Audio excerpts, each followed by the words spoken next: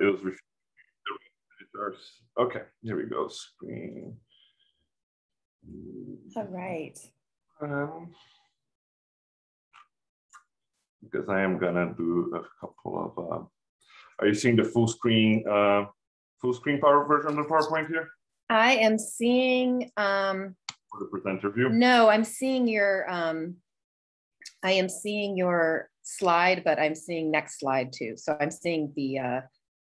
I'm seeing the view you want for you, but not for the public. Hello, as people filter in. Hey, everyone. We're still fixing a few technical things, so please have patience. All right, let me just change my super share. I apologize. No worries.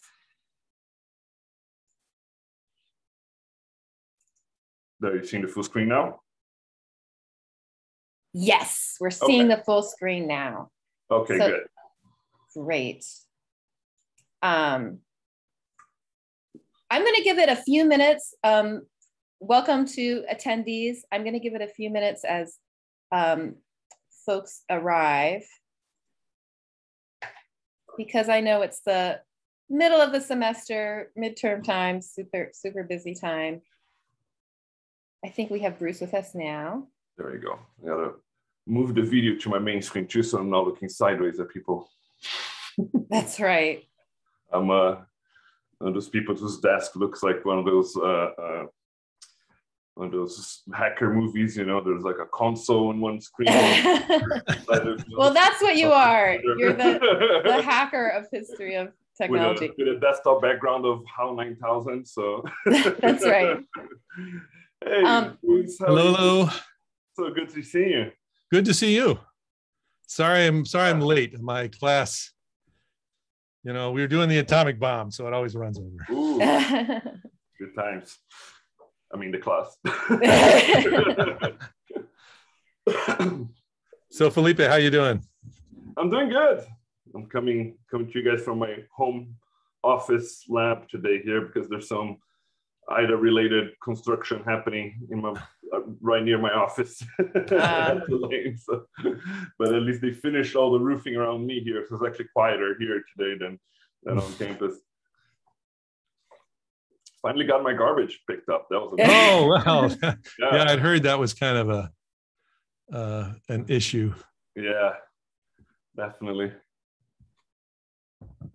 Well, should we go ahead and get started? I'm really glad to have you here, Felipe. It's great to have you, quote unquote, back. I wish you were actually here in Austin. I don't know if, how about Bruce, I just introduce the HPS colloquium, and then you can introduce Felipe? Sure. Great, okay. We'll just leave your first slide up there, Felipe. Well, welcome. I know most of you attending are old timers, but I'll just say for anybody who might be joining us for the first time, this is the History and Philosophy of Science Colloquium. In the before times, we met almost every Friday at noon in Wagner Hall and had a nice informal we can workshop, work in progress, hear new work that people across campus and then outside and returning visitors have to share in history of science, technology, medicine, and related fields.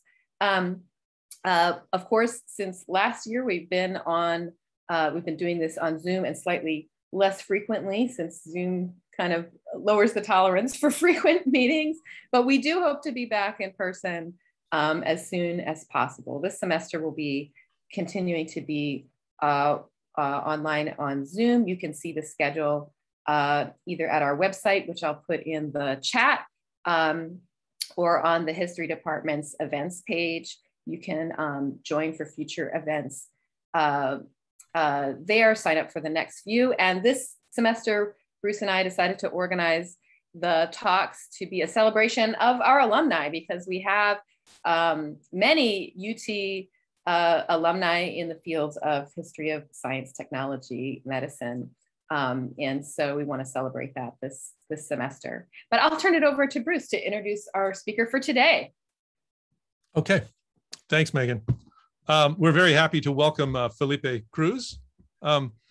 who was, of course, a graduate student here. Seth Garfield and I supervised his very good dissertation on the history of aviation in Brazil, and the role that aviation played in sort of the frontiers of Brazil. Well, and now, of course, Felipe teaches at Tulane University in New Orleans, and I understand Felipe has the book is in process, right? Next year. Next year, excellent. Congrats. And Felipe, one other thing to mention is Felipe's been very active for a long time in digital humanities, and done some amazing projects and work on tools and methods for digital humanities.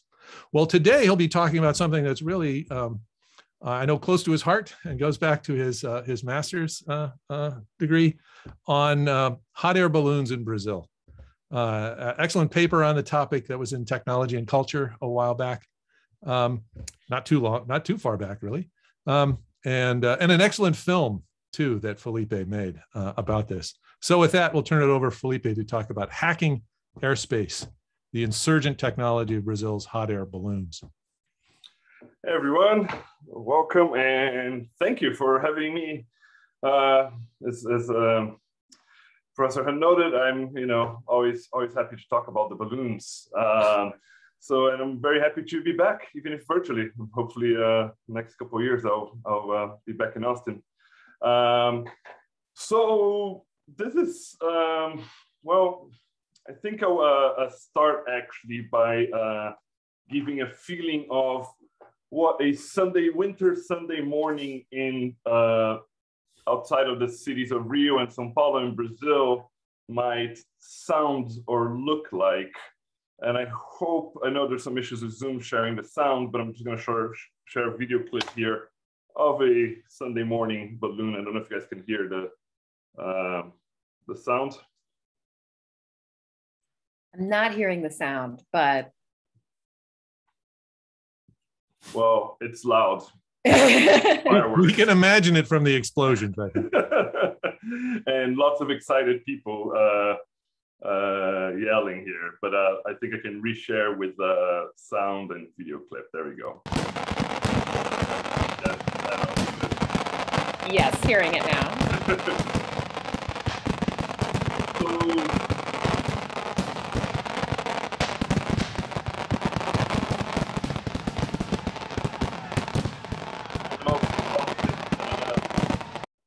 The nocturnal version of this. Sorry, here, let me pull it up. 5, 4, 3, 2, 1.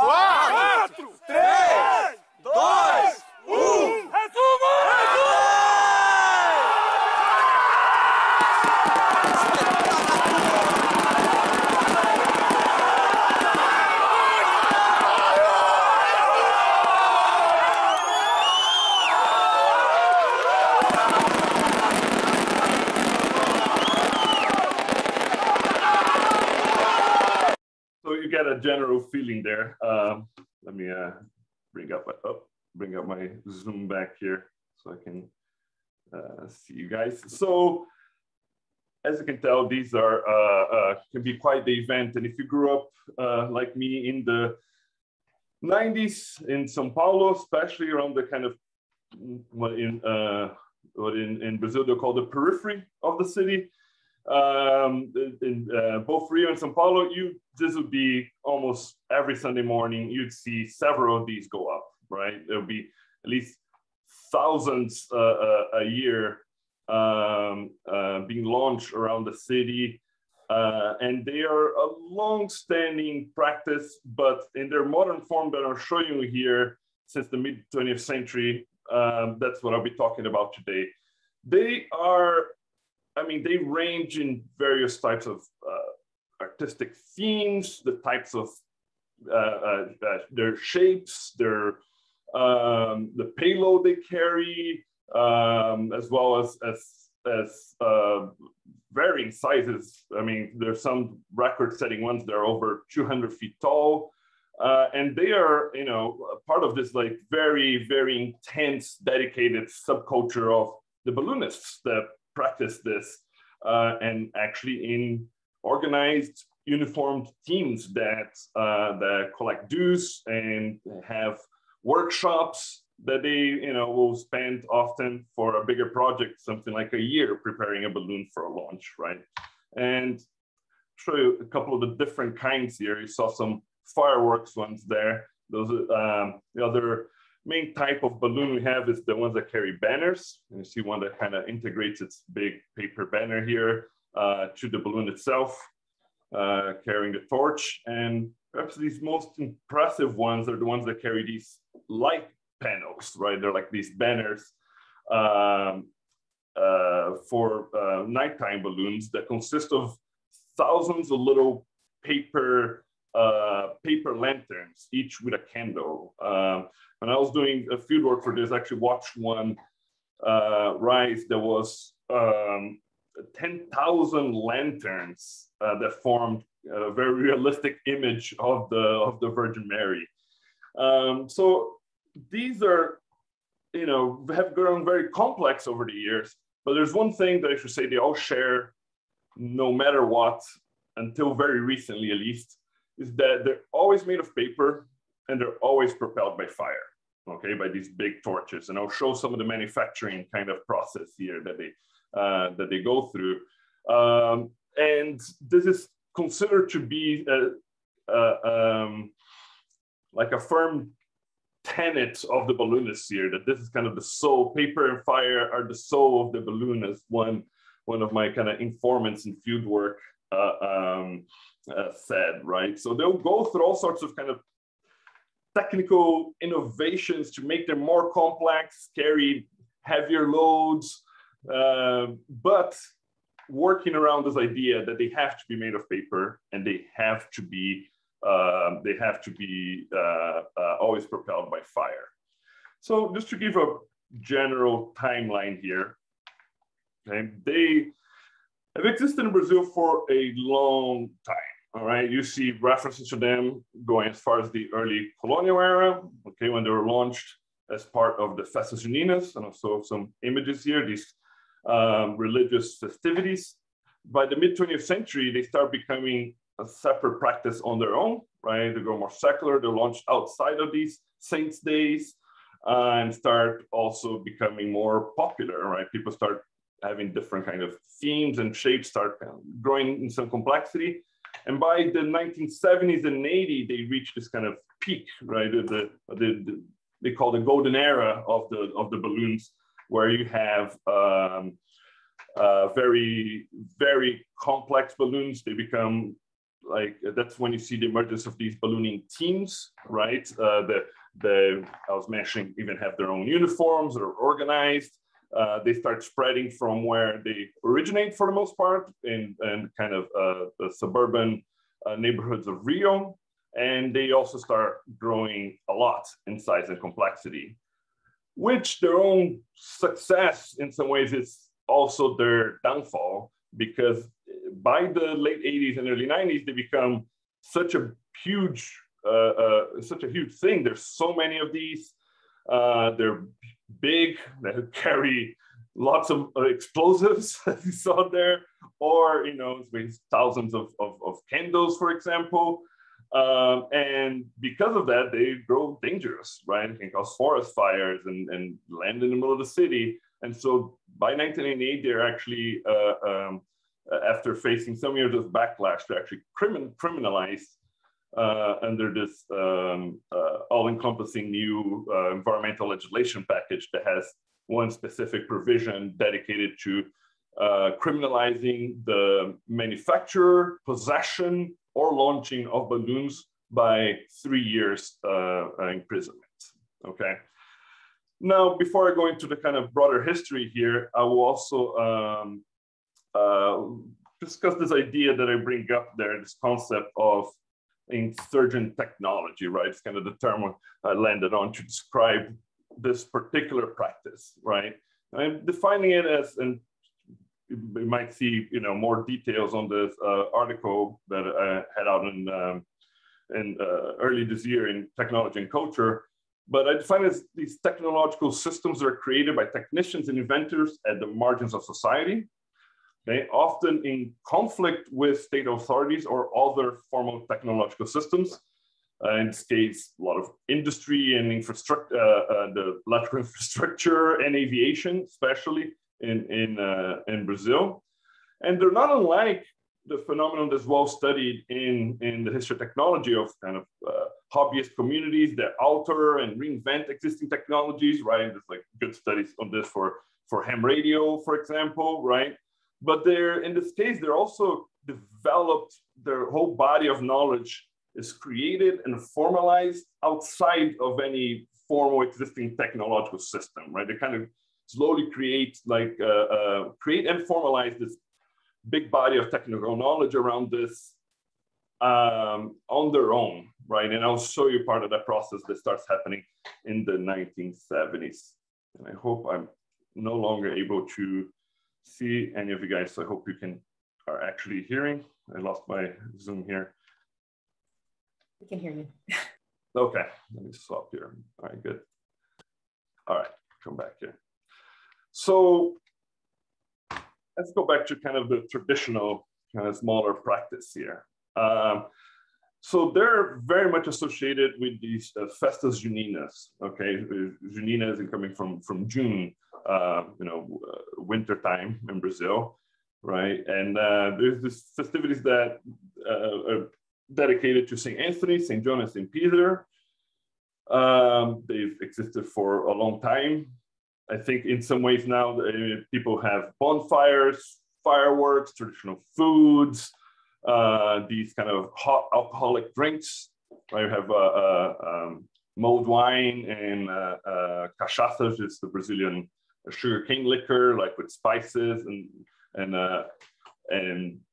it's a big kind of family celebration, and in some way it's nostalgic a little bit nowadays because it's practiced in urban areas, right? Kids in school have these parties and they dress up as if they were country folk, so to speak, right? So it's almost kind of like a projection into a pretty heavily urbanized Brazil, and you can kind of see that on this, even in this older photo here, that these guys are kind of doing this stereotypical costumes of rural Brazilians. And one thing they're definitely associated with is balloons. Okay, they have always featured balloons, and you can see in all these drawings and different depictions of it, there's always little balloons, right? And this is how the practice existed for centuries, was the launching of tiny little lanterns, right? Small balloons, a few sheets of paper folded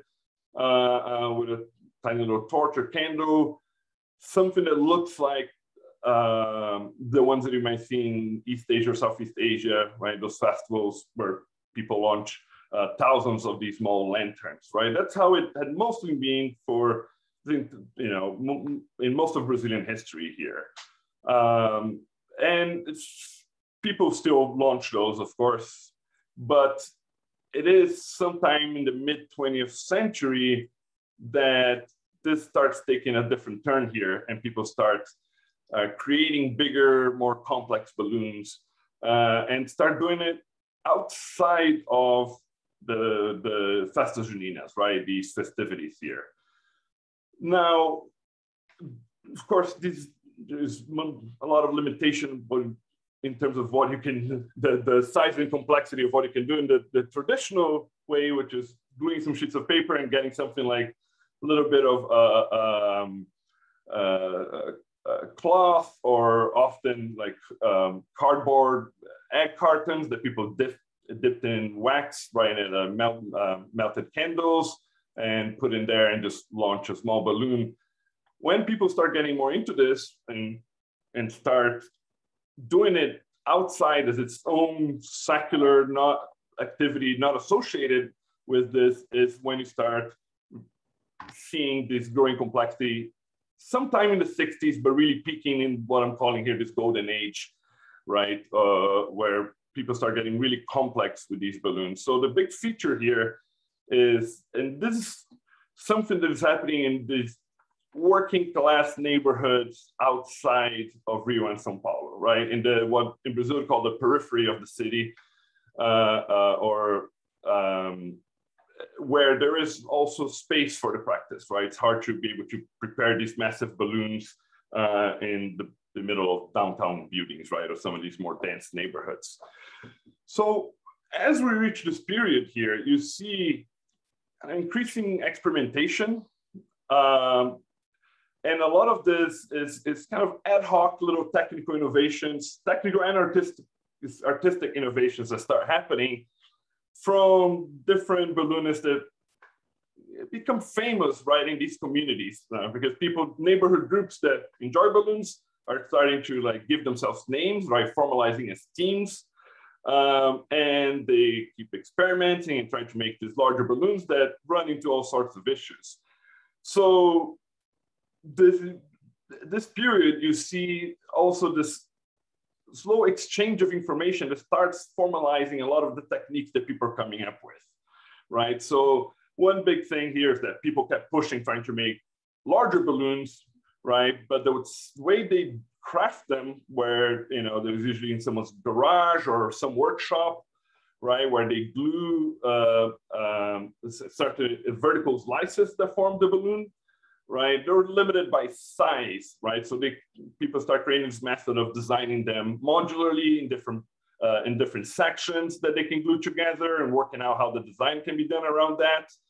Then, of course, as they grow bigger, you start seeing this problem of them ripping apart from too much pressure, right? And then the paper and glue just not cutting it. So you start seeing someone in Rio that develops this technique of bending, horizontal bending, where whenever there's the paper and the glue meet, they start putting different forms of rope or strings, more thin rope, that goes into the glue and forms this and ties off at the top of the balloon and forms this essentially this cage, right, so to speak, is like this wiring inside fused into the paper that can hold it, right, to stop what they call what they call black chickens, right? So when a balloon rips and catches on fire, and then all the little floating pieces of chart paper, they have this slang for this, right? They call it black chicken because it looks like feathers, feathers floating around.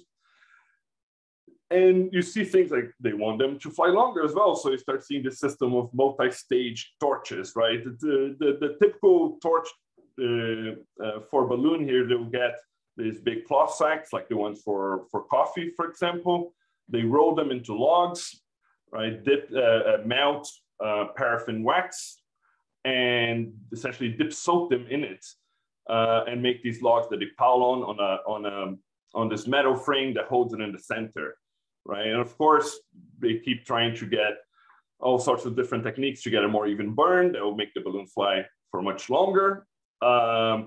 And in this case, you can see here, one of these things you start seeing in the 70s is multi-stage ones, where you have fuses that go from the main torch and burn these smaller torches around, and slowly kind of have a slow fuse that keeps moving the fire from one torch to another, to the point that by the late 70s and the early 80s, you're seeing balloons that are about 200 feet tall, carry several hundred kilos of fireworks, have banners the size of soccer fields, and will travel for hours and hours and hours. People are following them. It's a big practice, and I'll talk a little bit more about this later. The chasing of the balloons is a huge thing. You see people get into caravans of car and drive into the countryside, and the balloons they start making, sometimes they'll drive for hours. Right, it's kind of a common thing to see if you go out on the highway and go towards the countryside in a winter Sunday morning in Brazil. You might see these groups of cars with guys in uniforms, right? They're balloon team uniforms with binoculars, right? Like searching for different balloons and discussing which one they're chasing. So all these different techniques that are kind of showing up, and some of them are for making them larger, more powerful, right? Being able to carry bigger payloads, to fly longer. Some of them are more artistical interventions, like these ones where they do try to emulate stained glass windows by cutting out each individual little piece of paper and gluing them on a thinner, more sheer piece of paper to create this kind of illusion you see there on the balloons on the right. And it's also when you start seeing those big light panels that I show, right, that are essentially thousands of lanterns forming pixels of an image, right? So there's all sorts of little small interventions here, and we can talk about how lots of these are made later on, and I'll show you guys a little video clip from this documentary that I made that Bruce mentioned in the beginning there to show a little bit of what a workshop looks like. But the point is that you see was the formation of this growing complexity, but also this exchange in technical knowledge that is happening. So people, and a lot of this happens because of the balloons themselves at first, right? Like I said, people love chasing balloons. They'll chase balloons. They'll capture, you know, this really big balloon that has some different system, right? And they'll meet also the creators of the balloon. They're also chasing them and start, you know, meeting on Sundays for beer, form new teams, right? Have their family barbecues, stock balloon. They're always stocking balloons, you know. And you see this kind of trading techniques, right? Where people start learning from each other through these neighborhoods. Now, what happens also is that this starts formalizing through the publication of newsletters, essentially kind of your journals for balloonists, right? And I have a sample here from the early 90s, excuse me. But this is happening already in the early 80s. And these are very interesting sources here because they have social columns, they have opinion pages, they're discussing, you know, different techniques and what's better, how to space the, you know, best methods for spacing the breathing holes where the fumes can come out, and different ways to create the big truss structures that hold those banners flat open.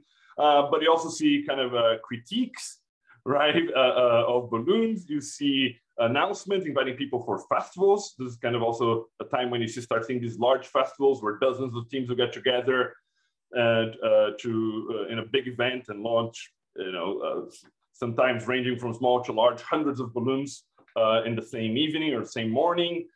But also this kind of more specific technical information. You see this table on the left here, right? That is the measurements to create a particular mold for a balloon, right? How do you draw two-dimensionally to get the three-dimensional shape, right? So people start getting more complex shapes that they do. And there's several ones. There's the one that you think they call a trophy, the one that is what you think is a hot air balloon traditionally, right? With a flat top that is better for lift, right? So people that are launching things that will carry lots of fireworks tend to favor that. Others that look like a toy top, right? They have this small dome. They have the ones that they call Baghdad. They have a kind of a pointy top that resembles a minaret, right, from a mosque. Hence why they call them Baghdad, kind of this exoticizing idea that they have. And you see here, this is like a chart for making a Baghdad balloon here, a 13-meter, 36 slice Baghdad balloon, right? And so you start seeing these all sorts of kind of how to calculate the maximum payload of a balloon, right? All these kind of formalizing bits of technical knowledge that start building on themselves and start becoming kind of a baseline body of knowledge that people have to be aware of to start getting into ballooning, right? Of course, this is, and I can talk a little bit more about this later, eventually in the 90s goes into the internet, where you start having databases of modes and people put up little websites for the formulas to calculate the payloads and all sorts of different kinds of techniques. But this is not just all technical, it's formation of a larger community, right? There's social aspects to it, starts bleeding into popular culture, right? You can see here, in the 80s, you start seeing kids' books about balloons, but also these collectibles, right? I think the equivalent in the US are baseball trading cards. I don't know if it's the same here where you actually have like a book that they have the slots that you have to glue in each one to complete your collection. In Brazil, we have those for soccer, but by this time you start seeing them for balloons, right? You start every year they'll launch a new card collection for balloons where people can go and try to complete a collection of all the top balloons of the year, right? Fill in their book, as they see on the right here. These are all cards that the kids collect and glue onto their books, right? And you still, I mean, if you go into the Brazilian equivalent of eBay today, these are still kind of a hot commodity among some collectors, right? Some of the rare balloons, the teams compile, of course, albums of their own work, which they call balloonographies. And you see they'll have photos for each one and they list them by, and you see here, the captions are such and such team, how many meters, often if it's a fireworks or a banner balloon, if it's a night or daytime balloon, right? So they start compiling these, what also eventually become internet databases, right? Collections of these ballonographies, right? And different kind of technical information. I actually went to check, there's a couple of these newsletters that evolved and still exists as websites. They're kind of compendiums of different kinds of information, opinion columns by different balloonists on techniques and kind of artistic trends. And it's funny because I actually went to check this morning. Like I said, they've been illegal since 1998. And I see that actually the main one is actually currently down. And I just saw this morning, I'm not sure if they were shut down because it's ballooning content. Thankfully, I've been patiently every once in a while when I think of it, going to archive.org, an internet archive, and making sure to that the Internet Archive is preserving some copies of this for potential, for preservation and potential future research. And they have also, I mean, like decades worth of photos kind of organized by, it's a big archive essentially here. Now, what you also see is that people start noticing them, right? As they grow larger, they're flying longer, they're coming out of their neighborhoods and they're flying sometimes into the countryside, well, sometimes they're also flying into the more, into the downtown of the cities, right? They're middle-class people that live in the center and more wealthier people also that live in the center of the city obviously start taking notice, because if you wake up on Sunday morning with a gigantic pyrotechnical show above you and look outside and see this elaborate, gigantic balloon, it's hard to miss, right? Especially when you see, several of them go over your house in one day, right?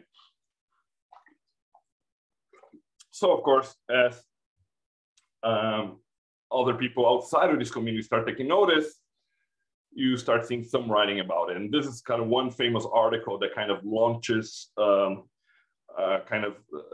first big look inside the world of balloonists from 1979 here.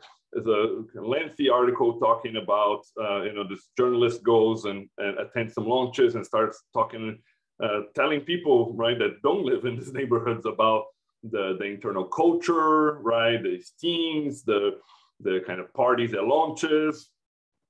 Now, you see in the article here, it says the subtitle there is the forbidden stars of the Rio skies. Now, here's the thing. I talk about them being criminalized in 1998, but they had technically always been illegal, just was never enforced, right? And you can see even there's from the late colonial era into the Brazilian Empire, just for background for people, Brazil is one of the few countries that became, only country in the Americas that became independent to become a monarchy. So from 1822, Brazilian independence, until 1889, Brazil is a monarchy.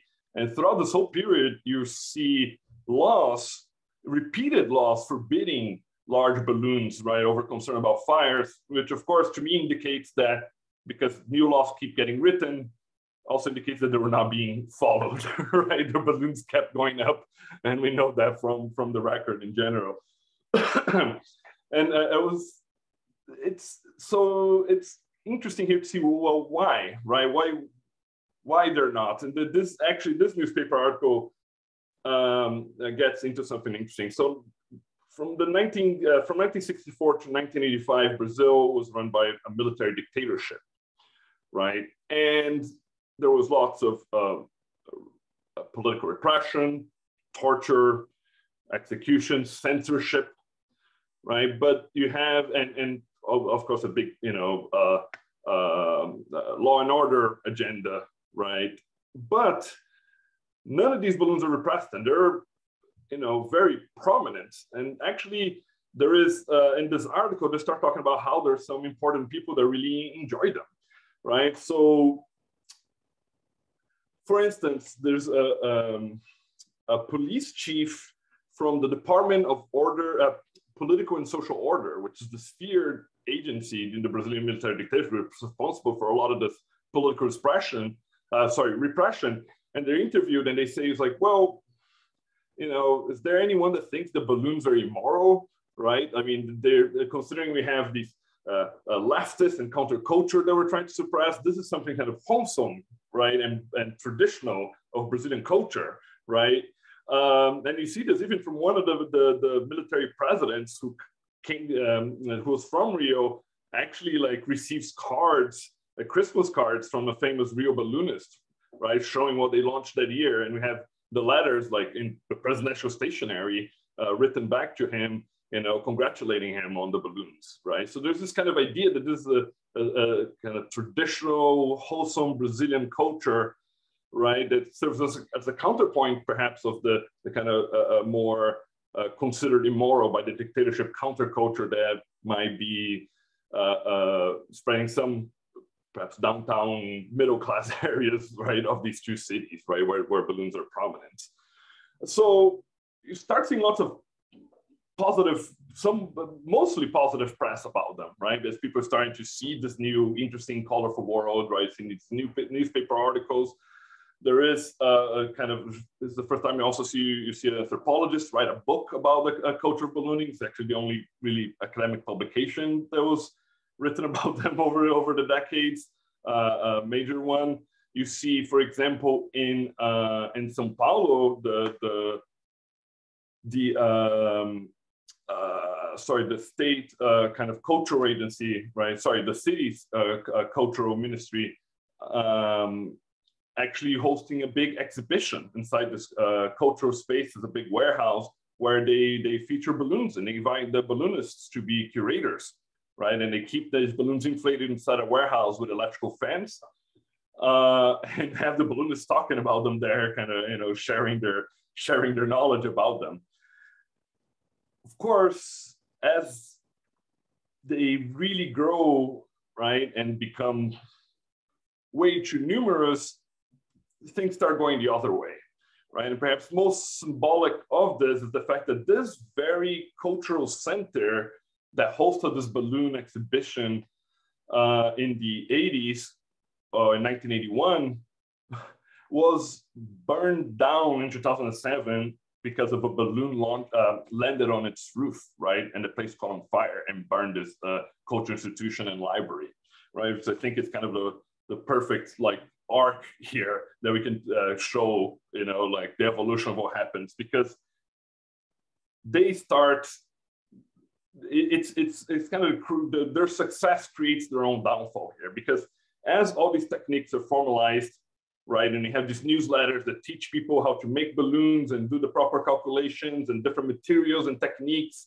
right? At this point, by the late 80s, you have stores that are specialized in balloons, right? It's places where people can go buy the different kinds of paper and firework and wire and fuses. People can kind of talk shop and trade techniques. You have photography shops specializing in balloons, like photographers that only do balloon photography, right, and sell albums and things in their stores, right? It's really kind of formalized to an extent that it's a lot easier for anyone, not just anyone, right, but for people to get into the practice, right, and start making pretty complex, large balloons. So you see this kind of turn towards a negative view of the balloons emerging in the late 80s and early 90s, even within the balloonist community, right? In these newsletters that are showing, they start talking about this younger generation that's coming along and being irresponsible, right? Oh, they just make these gigantic balloons, overload them with fireworks. You know, sometimes they're not even really off the ground, and they start, shooting off their fireworks, injuring people, and they're not calculating things properly. They just to make sure it clears the city. They just want to overload too many fireworks. You start seeing this older generation critique a new generation that is using the formalized knowledge they created kind of irresponsibly in their view. And for background, this is also a really unstable time in Brazil, right? This is a time of like great economic problems, like hyperinflation, lots of crime. So you start seeing also, like, as this community becomes larger, it becomes more anonymous, and you start seeing kinds of conflicts, right? I talked about how chasing balloons is a big activity. Actually, there's teams that are just dedicated to that. They're like specialized in chasing balloons. They like look at wind forecasts, do all sorts of planning, and they capture the balloons, right? Refurbish them a little bit if needed, and launch them again. But there's this whole culture around it. Like, if a balloon lands somewhere around São Paulo or Rio, there will be people under it. There will be dozens and dozens of people chasing them from different teams, right? And there were some like code of conduct, right? Some kind of honor codes around this, where there were some rules, right? The first person to touch the rim of the balloon, right, the metal structure that goes under it, gets to keep it and relaunch it, right? Or if people have to collaborate to be able to successfully capture the balloon, they will, either trade balloons or do a joint launch. But as this becomes during a time of violence, right, and crime and economic issues, this community is also becoming large and anonymous. You start seeing violent conflicts, right? You start seeing people pulling out guns when they meet under a balloon that they're chasing. And you see in these balloon newsletters critiques of these, right? You see these people that have kind of like become the senior balloonists, right, who publish these things and kind of are the keepers of this like formalized body of knowledge, criticizing this new culture and saying it makes us look bad, right? So you start seeing more and more people complaining about balloons, right? They're causing fires, right? You start seeing letters written to local newspapers where people like, well, balloon launched on, fell on my street, and these people, climbed on my roof to get it, and they, broke my roof tiling, and the power went out for an hour in my city. And you've seen that there's like even one, I think, captures the kind of midway through the transition. I saw one example of a letter to the editor in a small kind of neighborhood for a part of the city, an area of the city of several neighborhoods, where someone complained that, yeah, our power was out for an hour because a balloon landed and on the transmission line. And the newspaper editor says, like, I'm sorry, but honestly, I have to admit, I actually love balloons and think they should continue, right? So you start seeing this kind of divide growing, right? From being something, this being a relatively unknown subculture, a subculture in the 50s where people started making these kind of in their modern form, to blowing up, in the 70s and 80s, to in the 90s, starting slowly seen as being negative, which then eventually leads to this law in 1998, right, where you see it being fully criminalized. Like I said, the making, the possession and launching of balloons being punished for 3 years in jail. And you start seeing an attempt, of course, to change the culture around it, right? Tell children, right, the little leaflets for children given in schools talking about the dangers of balloons, right? The fact that they could cause aviation accidents, they could cause forest fires, which actually do aviation accidents, something that hasn't happened, and the way it's technically described is a little bit overblown in the sense that people describe them as having gas tanks that would explode and so on, and that's not actually something that is done. But you start seeing more and more this kind of deployment of educational campaigns to try to root out like from a new generation, right? So sorry, I went ahead of myself talking here, but this is the period from the 80s and 90s, right, where you see this kind of increasingly negative view of balloons, including on the kind of we have lots of these like afternoon TV shows in Brazil that are all about crime, right? It's kind of it's the kind of crime tabloid version of TV version of a crime tabloid. And by the 90s, you see, just like you would see perhaps in people who live in Los Angeles, see police chases, right? A helicopter, TV helicopters following, someone in a high-speed chase on the highway. You start seeing these for balloons, right? You have the TV helicopters chasing these balloons, right? And seeing them land on the city and seeing all the balloonists like wrapping them up and like escaping in motorcycles. And it just goes downhill from there, right? And part of the problem is the kind of actually the increasing technical complexity makes them more dangerous, right? As they become heavier as well. And of course, they start really, but as their numbers grow, I mean, they're really competing with for airspace in what is a very congested airspace, São Paulo and Rio, right? Both of them, like São Paulo being a major hub. São Paulo also, at least as of a couple of years ago, has the largest helicopter fleet and then the largest number of flights per hour of helicopters, right? It's a very traffic congested city, has crime problems. So a lot of its wealthy residents commute by helicopter. And you can see this phenomenon actually through air traffic control radio recordings. There's several communities online that follow, just like ham radio enthusiasts, for example, they'll follow air traffic control, right? Listen in, record it, and they will, post dangerous or funny incidents in air traffic control communications, right? And you can find several of them from Brazil discussing balloons, right? And I kind of, there's one main one I focused on where it's 20-minute recording where just pilot after pilot reporting different balloons at different altitudes and air traffic control getting exasperated, rerouting one airline there one way, rewriting in another flight another way. At some point, they can see they start, there's a difference between the Brazilian pilots that know what's going on and are just like casually reporting. It's like, well, yeah, I have a big one, this type of balloon, they kind of like relatively familiar with it, saying at my 3 o'clock at 10,000 feet, and the air traffic control is like reroute as needed. Like you have the airspace, do what you got to do. And you see foreign airline pilots are not familiar with this, being somewhat exasperated. Like, what is going on here? Why are these being permitted? Is there some event I missed here? There was no notification on my briefing about this balloon event that is happening or something of this sort, right? Kind of unfamiliar with it. It's become a big issue for aviation recently, including the fact that, Brazilian airspace was downgraded, which has insurance implications for airlines.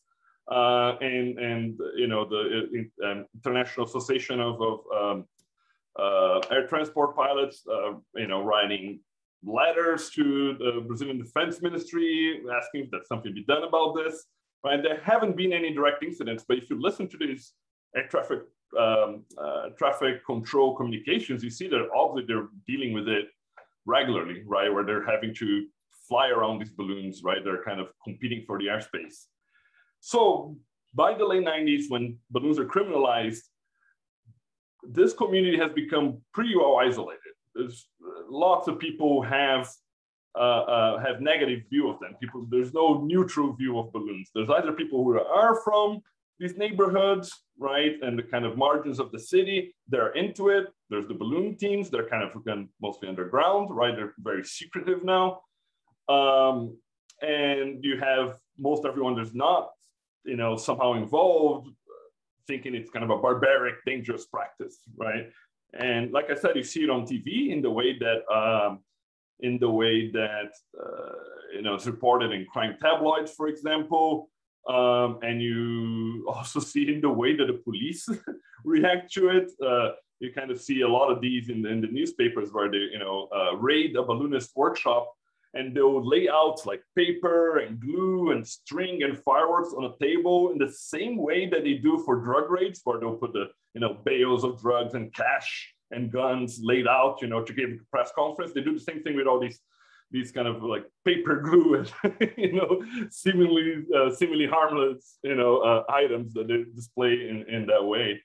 And of course, sorry, I meant to show this earlier here, but like they even employing famous children's cartoon characters, right, to make these booklets about the dangers of balloons to try to prevent children from getting into it, which of course most people getting into it now are within the communities that make balloons, right? So there's this divide here that reflects a socioeconomic divide, right? People from the wealthier central area of the cities that see this as some kind of barbaric practice, and people from these neighborhoods that are isolated from all the nicer, things the city has to offer in terms of culture and leisure, right? And see this as their culture, right? That they have to defend. Now, like I said, a lot of over the years, like very few, there had always been laws and they're enforced. The difference here with the 1998 law is it starts being enforced. And there's a different kind of the division in the community in terms of how they respond to this, right? Everyone's driven underground to a certain extent, right? The workshops are really secretive. And I'll talk a little bit more, I can talk a little bit more, maybe I'll just do for the Q&A here in a second about the research methods around this, because of course there's no formal archives about balloons necessarily. Of course, press research into media, a few garage archives, right? Like balloonists were collectors and had albums and all sorts of artifacts that he collected. But also, like, to understand the practice, I had to do a lot of kind of participant observer ethnography, go to launches, go to workshops, right? Sit there and work with them, like help them glue things and do some of the repetitive work that happens in these workshops, which are kind of really like a social space, right? They all meet on Sunday to do whatever work and talk and have a barbecue after. So what happens is you start seeing people that keep advancing this kind of their techniques in a way to keep doing what they're doing before, making larger, more complex, heavier balloons, right? That become more dangerous, right? And you see all sorts of things on the news. I'm using things like I talked about the technique of putting strings to help structurally reinforce the balloon. Some start using Kevlar wire, which then is causing huge problems for transmission lines. And you see others that try to actually bring the balloons back into the mainstream, so to speak, right? And try to work with authorities. So there's two movements, a movement of the eco balloons, right? Fireless balloons, where they will fill it with hot air, seal it, and then create different methods for keeping a stable altitude. One of them is using these water jugs that slowly leak the water out so that they, as the hot air cools, the balloon's also getting lighter and maintains stable flight. One of them actually worked with the Air Force's Technical Institute to learn how to make really cheap radar reflectors, right? Put certain objects that they shape under the balloon to make them more visible by air traffic control on their radar screens. But there isn't, this is a small minority here, honestly. Some of them have even run for legislatures, right? With the kind of agenda of re-legalizing balloons in an organized system, right? Where teams register and pay fees and so on. but it's generally when I was doing the field work, I'll summarize by what I asked one of the balloonists I interviewed, and I asked him like what he thought about the eco balloons, as they call him, and he the way he put it was he used the expletive, but he said it's like having sex with a condom. That's the way he put it. The 18-year-old guy, right, balloonist. Like it's not fun to have these balloons that can't have, you know, like massive torches and blow up fireworks and so on, which kind of leads, you know, to where we are now, where they really have to be secretive, right? When doing this work, any little sound of siren when I hung out with these balloonists in their workshops caused them to close all doors and go silent, right? They're very, very careful about this.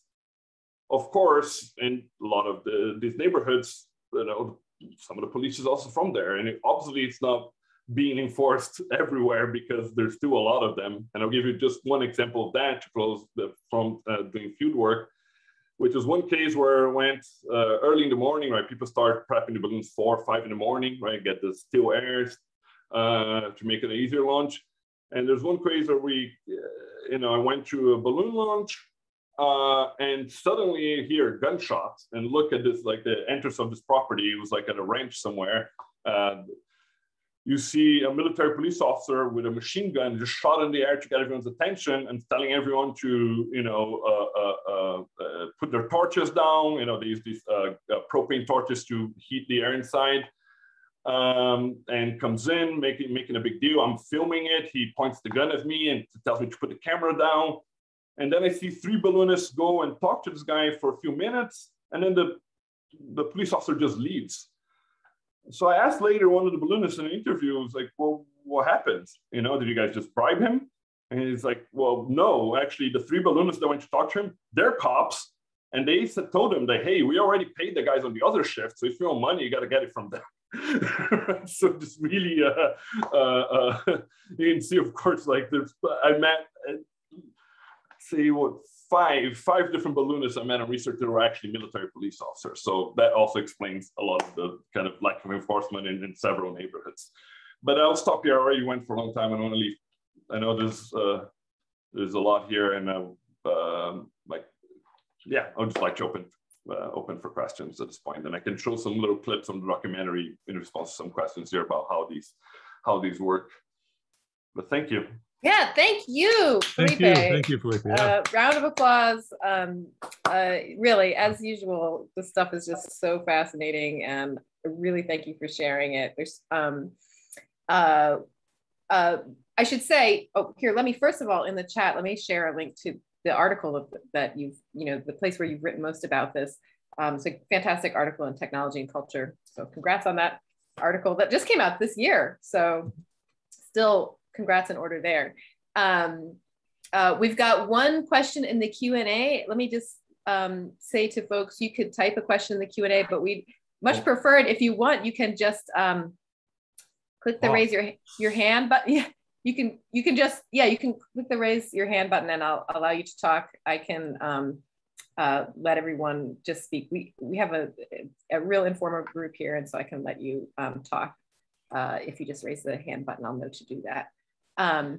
Oh yeah, we've got a couple of questions. Let me, sorry.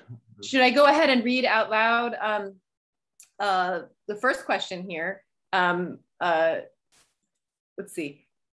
It's from Eric Williams. It's coming from inside the house because Eric's in the other room from me. So he says hello.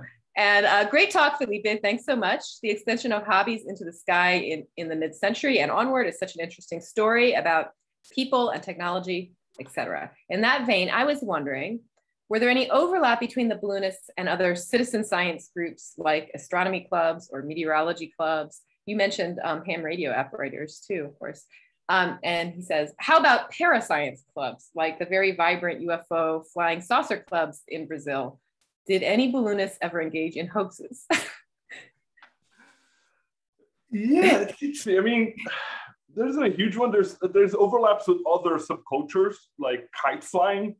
Like there's not I haven't met a balloonist that wasn't a lover of kites, right? And kites are common in Brazil, like kite flying. Every kid flies a kite. They have their own actual legal issues because technique that people use there, they use powdered glass and glue on their lines to make their lines sharp. And they fly around other kites to cut their lines, and they kind of battle in the sky for that, which has also caused its own different thing of technological back and forth here, because there's this, as these lines hang over power poles, it had started actually cutting the necks of motorcyclists and killing them, which then made that illegal, which then also made, if you see in São Paulo, anyone on a motorcycle, they'll have either one of two things. They have a strap that clips on their jacket to their helmet to catch lines, or they have antennas, like a radio antenna with a hook that just catches lines so they move ahead.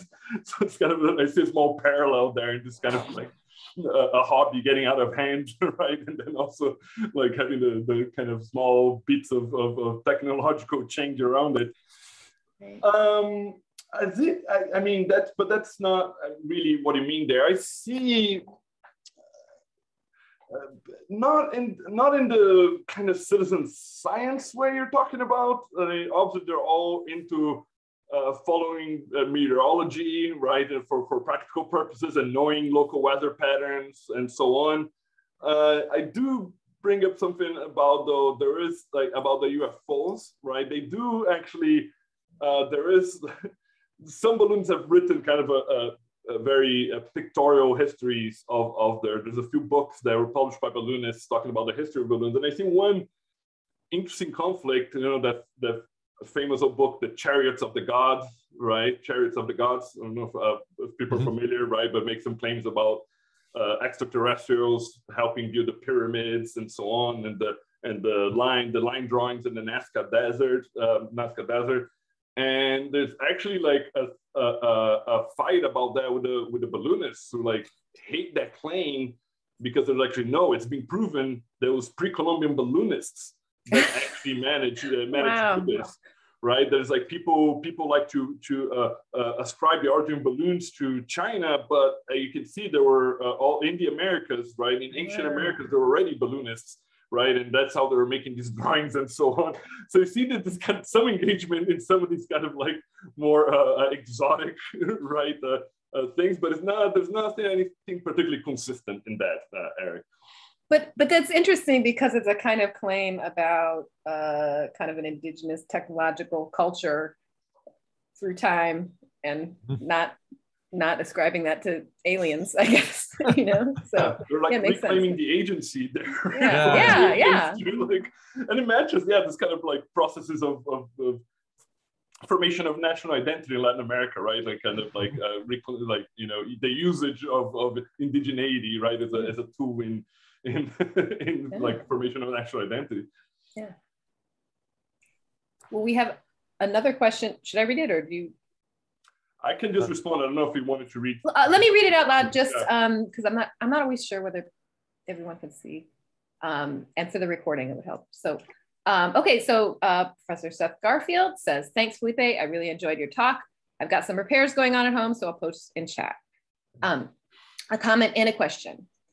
Elite admiration for balloons stems from the fact that it's seen as both traditional, folk, and modern, technological at the same time, a recurrent theme in Brazilian nationalism. And the second paragraph says, there's an element of commercialization here in the popularization of the balloons, as evinced by the magazines, but this was not really developed in the talk, which focused more on balloon making as a hobby or insurgent technology. Can you talk more about the financing of these balloons, the funding by clubs? Is there betting associated with the teams? Is there an informal economy that also contributes to criminalization? Yeah, so this finance, because this is interesting, because it's the kind of socioeconomic divide here is not really economic one. It's more of a cultural. It is also an economic one, right? But it's a cultural one, from kind of a more middle class elite culture, right, to what are these kind of more working class neighborhoods around the city. Like, of course, people in abject poverty are not making balloons, right? Well, they are the little ones, but not not these balloons. So, but you see, like in terms of the composition there, it ranges widely. It's more, it's less about belonging to economic social class and more to belong in a place, right, and culture associated with it. So, this one network of balloonists that I worked with in Rio and I interviewed and, visited their houses, stayed in their houses to go to, 5 a.m. balloon launches and so on. I saw like a range here. There are two balloonists that work together, right? For example, one guy was really poor, right? I mean, like in the Brazilian sense of it, it's like, a very humble house, with no flooring. And he just had like a little shack he made in the back of the house that was ostensibly for kite making. He was a competitive kite maker and had trophies and so on. This is a common practice now, is to make kite workshops as a disguise for balloon workshops, right? Because paper, all sorts of the same materials, so you can stockpile a lot of the balloon stuff for kites, right? Ostensibly for kites. And his other friend that I went, that works with them on balloons that I went to visit in the same neighborhood was a civil engineer that was currently working on a contract for the new port for the Brazilian Navy submarines, right? And was obviously much more wealthy, but lived around the same area, right? And helped finance a lot of the balloons for these local teams, right? Of course, people pay dues and they do what they can. Some people work, put more labor, some people put more money, right? But there's no, you can't paint with a broad brush here, so to speak, right? And who they are. Right, this guy, the engineer, for example, I mean, he was showing me his like AutoCAD sketches for balloons and different formulas he has, right? And kind of he had a custom cabinets built through his entire home workshop with like the sliding drawers that are the perfect size for the kinds of paper they buy and all sorts of things, right? But that gets to the commercialization, really. Sorry, which is kind of more the part of the question here, right? Like, so in terms of the teams, people pay dues, they do what they can. There's some wealthier people that maybe are doing sometimes less of the labor, but putting in more of the money, right? Because also generally younger people as well, so they might not have that much money, but they do a lot of funding by commercialization of it. So one big thing, I mentioned the kites, one big thing is balloon teams open actual kite shops, like stores, little small storefronts where they sell paper, sell pre-made kites, sell kite lines, that kind of stuff, right? Like for, and which also, there's the other implications. There's informal commerce that is often also is criminalized, right? It's not paying taxes, doesn't have the permits and so on. And there's another element here is that this informal commerce is actually also doing things that are supposed to be regulated and they're not falling under that scope. So the selling of fireworks and also the selling of the very illegal powdered glass, right? That is used for kites to become cutting kites, essentially, right? So this, much like the informal economy that is criminalized, right? As I was mentioning here, where you see the street vendors being cleared out by police in downtown São Paulo and Rio often, right? You see these people pack up, or you see a bustling market become a desert in 5 minutes, right? By people packing up ahead of the police. You see the same issue here in that the commerce they use to fund the balloons is also often criminalized, right? I saw this myself once, not in doing research, as a 7-year-old kid in my neighborhood, like the balloon team, right, had their workshop with someone's garage. They kind of made a little storefront, sell kite materials to make money. And someone down the street said it was actually a drug dealing spot because kids keep coming in and out. Called the police. I was sitting there. There was a raid. They threw us all up against the wall, like me too, just saying it's searching all of us. And they find a bag that they're like, oh, we got this. Oh, there's cocaine here. They're selling cocaine. And turns out it was powdered glass. The cop was about to sample until someone told them, like, you should not sample this will kill you. It is also, even the way they raise their money, it's all associated with criminality from, of course, it's associated with what we call marginal culture, right, by a lot of more middle class middle class people, right, that don't live in its neighborhoods, right? It's kind of all associated in some way culturally. That seems like a good connection with the next question in the Q&A from Marcela Domingos. Says, thank you for your talk, Dr. Cruz. Did your article comment on balloons and Brazilian culture in terms of festivities? I know at the very beginning you did, but maybe you could speak a little bit more about the connection to culture and festivities. I mean, in the traditional sense, it's so, yeah, it's so ingrained in the culture, right? Like, I mean, the little festas juninas, right? The Catholic festivals in June, there's such a kind of you know, there's no Brazilian child that doesn't have a photo of them dressed up with the little straw hats, you know, like going to these parties and eating the sweets and whatever.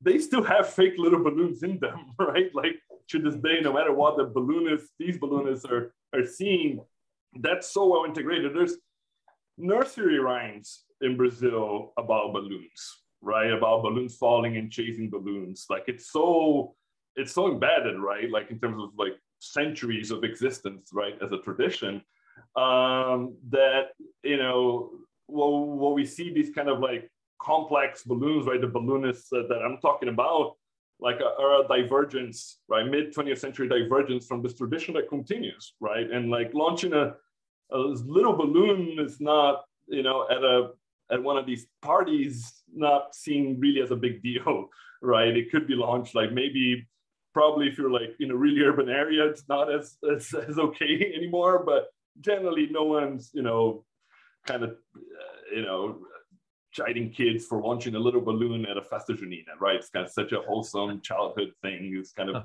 ingrained in the culture, right? Like all, like in music, in literature, like balloons are everywhere in that sense, in terms of the more kind of as traditional culture, right? It's just kind of almost seen as separated, right? They call it balão junino, right? Which is the kind of the balloon from the festas juninas, the little one that the kids launch, you know, when there are these little parties, versus the balão dos baloeiros, like the balloonists balloons, right? that are kind of professionalized balloons, so to speak. I don't know if that's actually answering your question, but it is very much, I mean, like there's lullaby, there's like nursery rhymes, right? Little kid songs about balloons, right? They're like traditional, like from, you know, generations.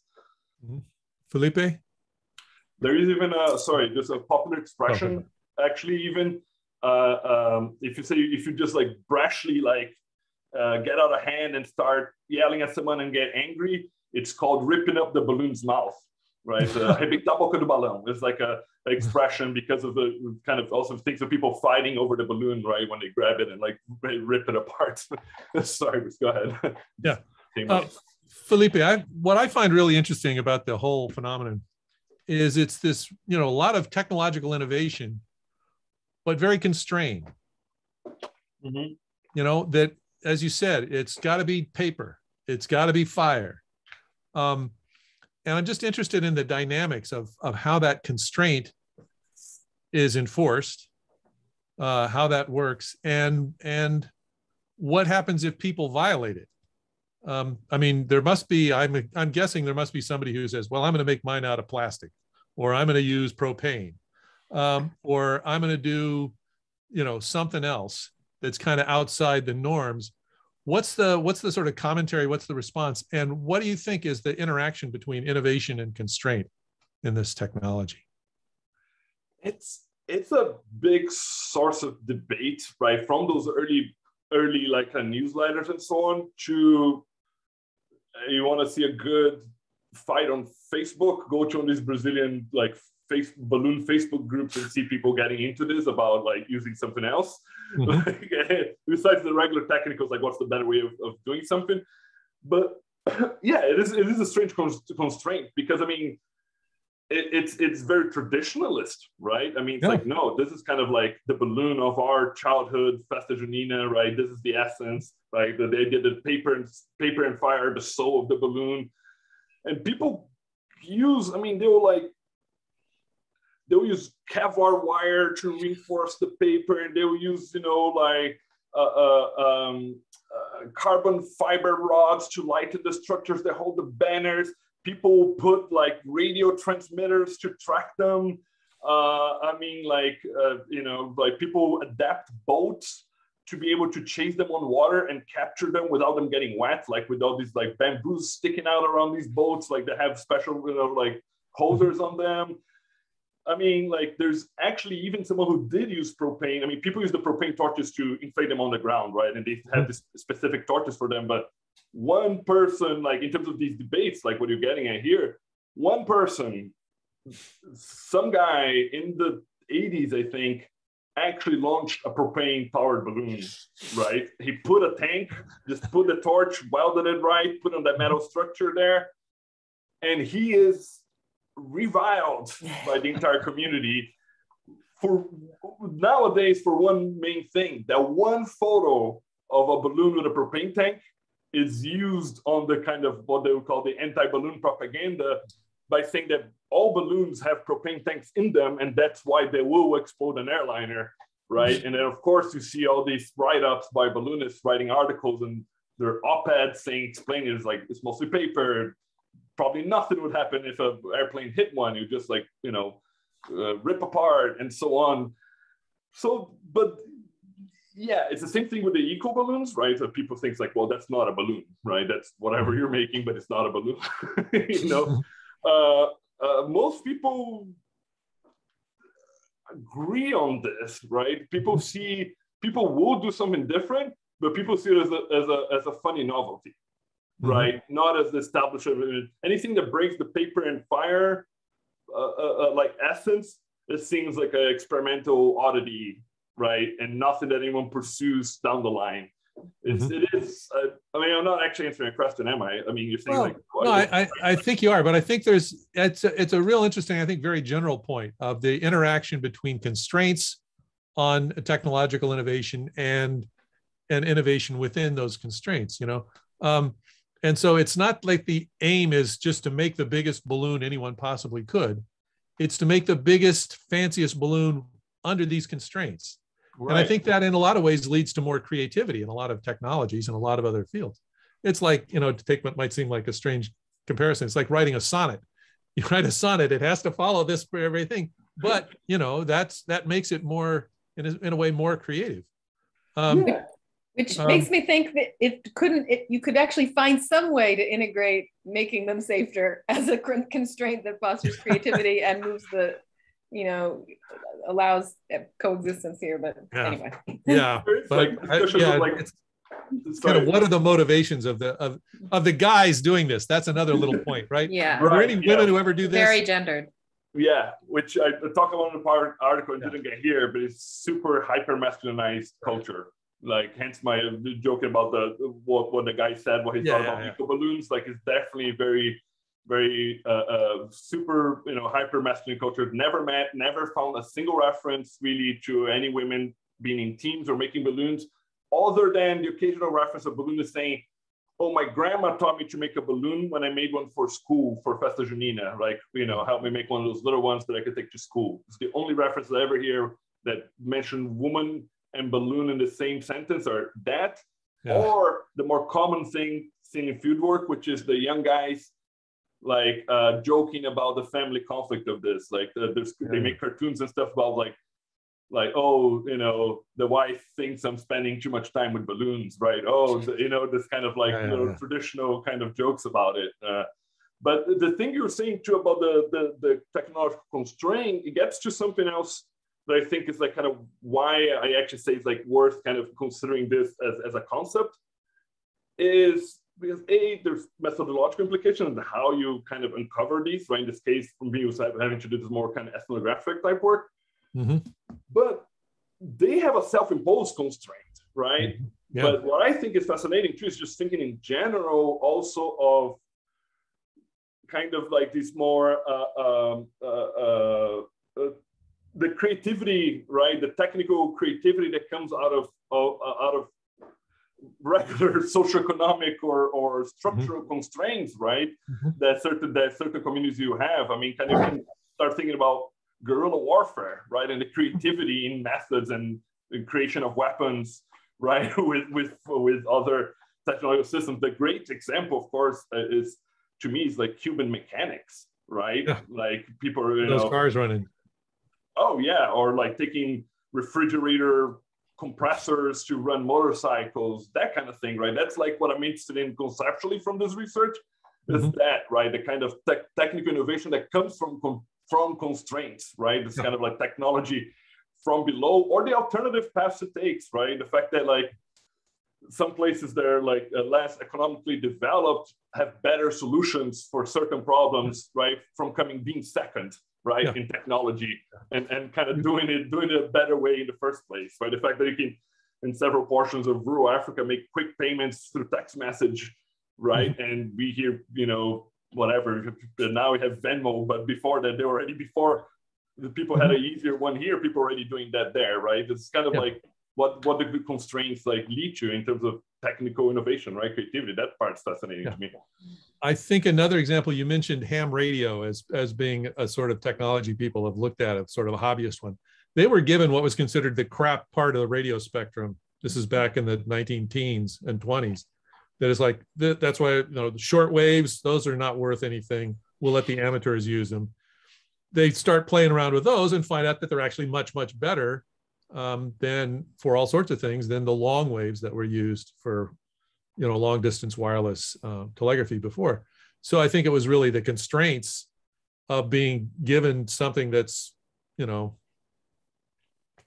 being given something that's considered worthless, and then working with that, and it turns out to be even more valuable. I mean, it's a little different kind of constraints with the balloonists, but I think that whole thing of how constraints can sometimes prompt greater creativity, I think is an important theme in a lot of this.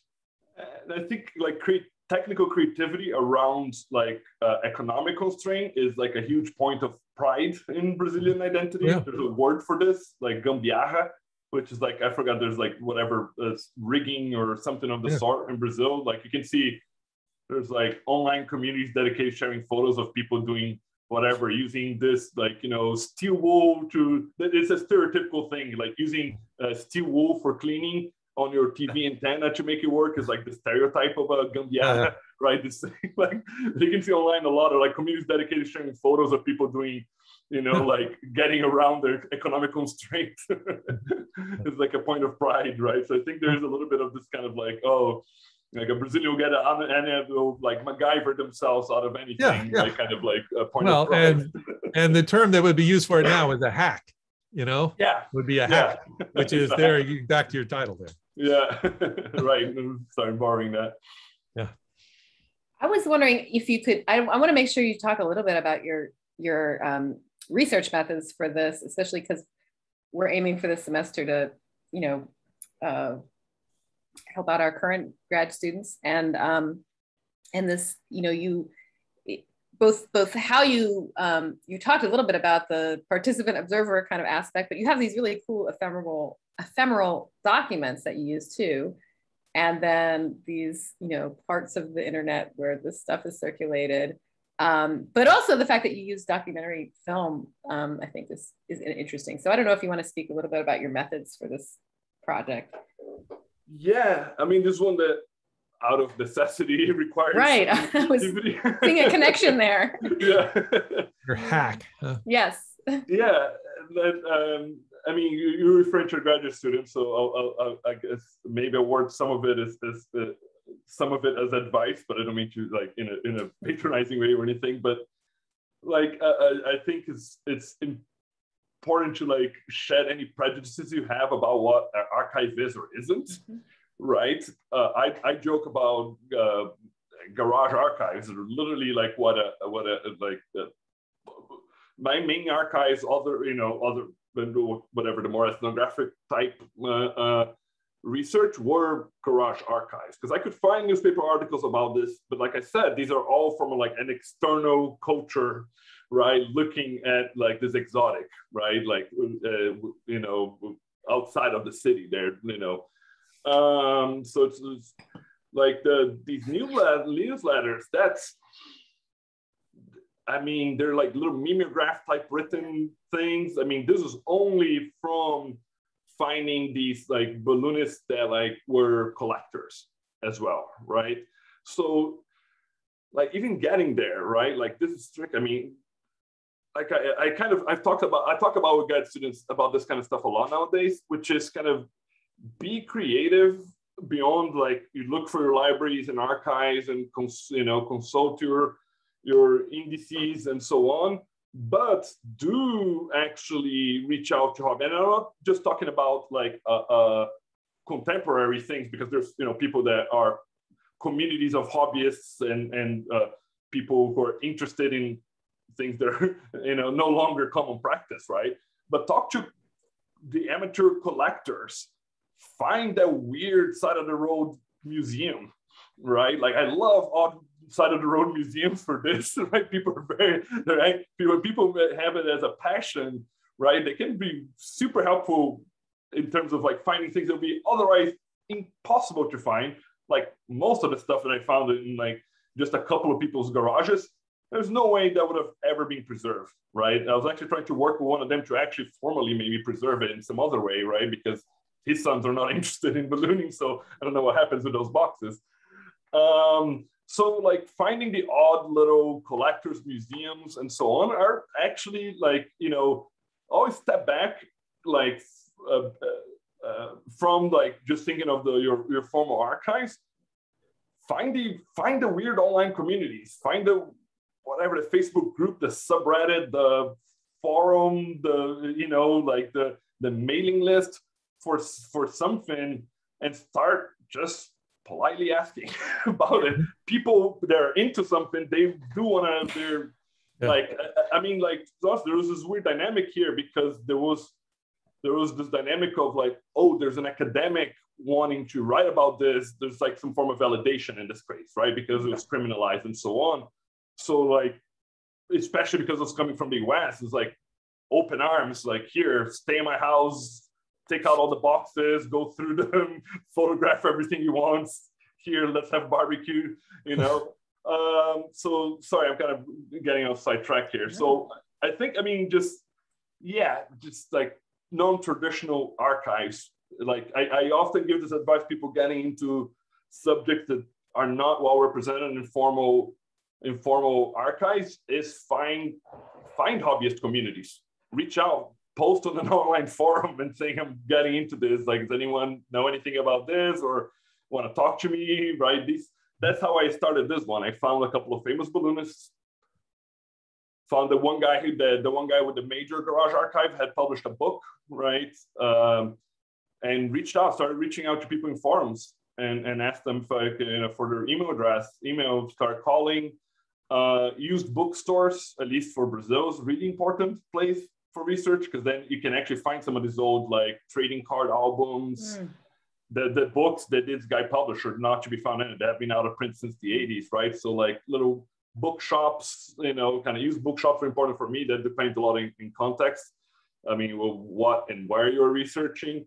But yeah, because once you get into a network through meeting some of these people, then you're in a network that people can point to other people, right? And you can see, you just have to be careful about the more anthropological, I think, like the side of it, the anthropologists be wary of is what is being filtered, right? Like what is like how the self-representation is being made. And also, for instance, for my case, my main entry point is really famous, this famous balloonist that had this kind of big garage archive.